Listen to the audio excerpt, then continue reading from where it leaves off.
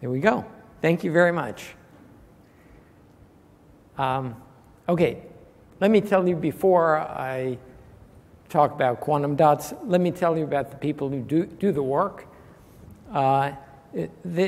This was done by Pinghua Ji, who is doing a lot of the synthetic chemistry, and then their application to neurons was done by An Kai and Sang-Hak Lee. And I also want to thank my dog, Lucky, because, I don't know, I love her, basically. Okay, so let me, before I get into the photonics business, let me tell you a little bit about nerves. And in particular, when two nerves connect or contact each other, they do it through a synapse. Here's nerve 1 connecting to nerve 2. Here's the presynapse. The electrical signal is coming here. It goes through the synapse and then continues on through nerve 2.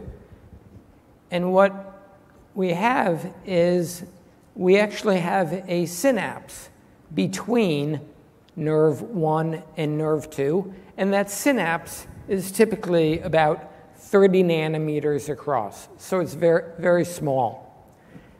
And in particular, in the postsynaptic density, that's called a PSD, there are things called AMPA receptors and also NMDA receptors.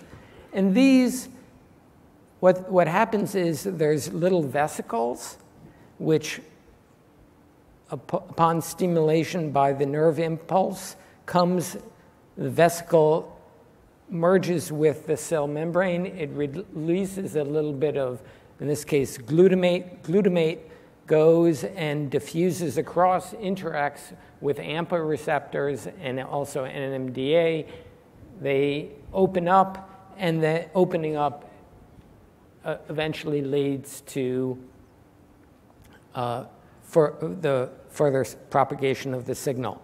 The AMPA receptors, so this is what we're going to be looking at. The AMPA receptors are right here on the edge of the postsynaptic density, and there's a lot of proteins that are there to support it. And what we need to do is we need to see these with 3D because they can be in all different orientation. We need to look at an individual one, therefore we want fluorescence. And we need to do it with super resolution because this distance is about the diffraction limit of light. So where we would like to go and see what is the organization, for example, of the AMPA receptor. So what we really want is nanometer resolution. So that's one thing. Second is we need small and photostable probes. And the reason is A, if you have small probes, like organic fluorophores, they tend not to be photostable, so you can look for only a few seconds. If you want very photostable probes, they tend to be these quantum dots, which can last for hours. But the problem is they're sufficiently large, typically 20 nanometers in diameter, that they don't actually fit very well in here. And third, we want to see live cells. We don't want to bother with fixed cells. Okay, and the point is to determine the AMPA receptors, the other proteins over here, and also over here. Okay, first, I want to tell you about how we do three-dimensional resolution, and this is largely not my work. Essentially, if you have an object over here that's very small, that over here is about the diffraction limit of light. If you shine light on it, you get a mess, basically, because each one is about 250 nanometers of the resolution of visible light. So let's start again. You take it and you shine very weak light. And what happens is occasionally they're excited, Once they're excited, the molecules that you have, you then come in with regular light, and you excite these that are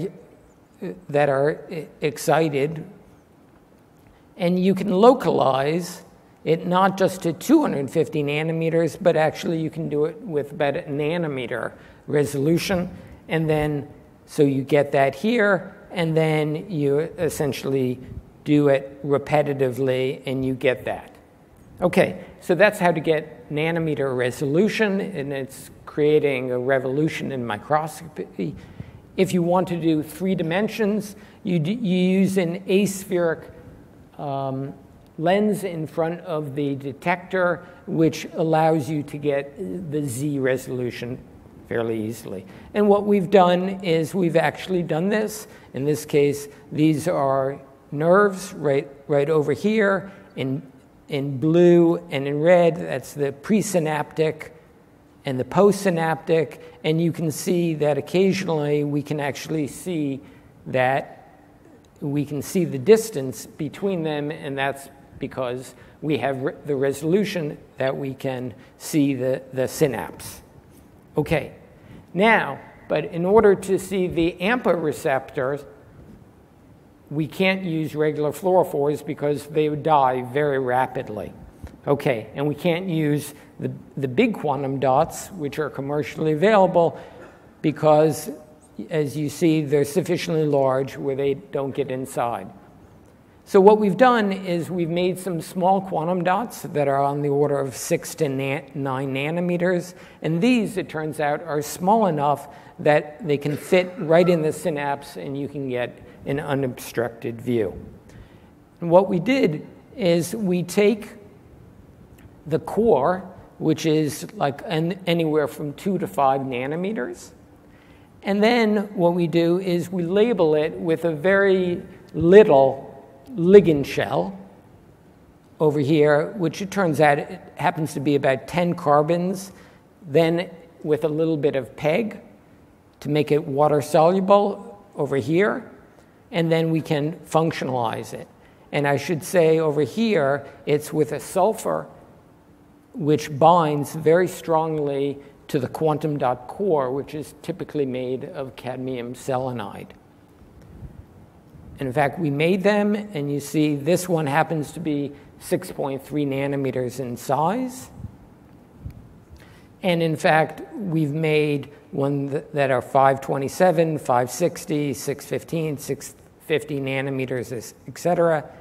You can put them on a cover slip with like biotin, avidin. You can see individual ones. You can localize them to, again, about a nanometer. And in fact, the individual ones, it blinks. Sometimes it's on, sometimes it's off. Okay? Okay. So what we did is we wanted to do this actually on neurons.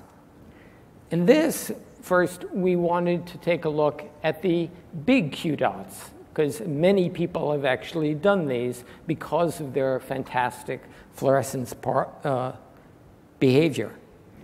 And this over here is one nerve, and this here is another nerve.